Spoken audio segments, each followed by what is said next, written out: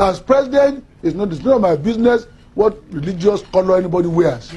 In ITT, in Concord, in RCN, in Summit Oil, in the bakeries, in the bookshop, in the presses, and so we employ people purely on merit. Round pegs in round holes, period. There are so many people who work for me whose hometown I don't even know. I don't even know them anyway. I don't have to know them.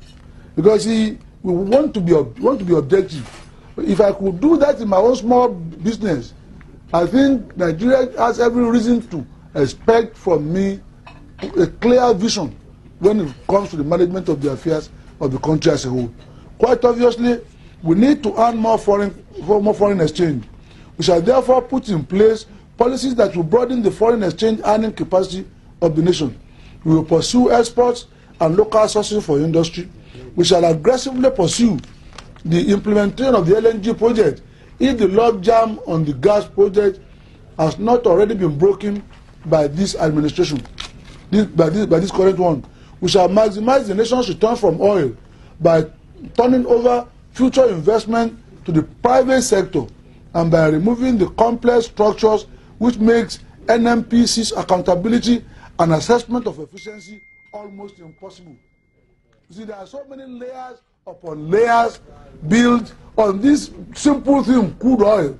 You don't even know whether it's oil or some mystery around it that is taking the money from the central bank. You see, I think we would demystify all these things. In my government, the daily export of crude will be published and the price at which it is sold. You see, the issue of planned implementation is simple. You see, public things are not private. We have National Assembly now. They will do their job.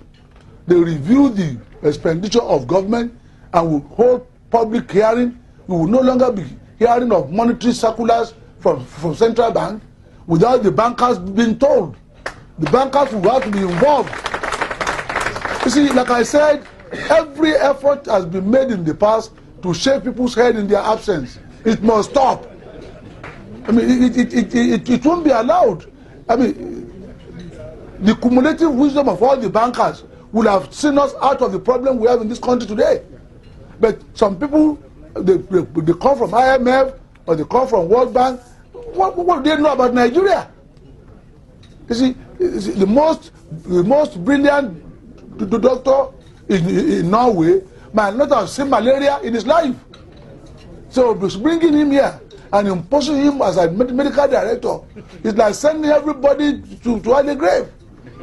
You see, I think all that nonsense will stop. I rely on Nigerians to keep Nigeria running efficiently, and that's what it is. You see, there will be a few foreigners who will be recommended by our people, not those who will be imposed by some foreign authorities over us. We are an independent republic under God, or aren't we?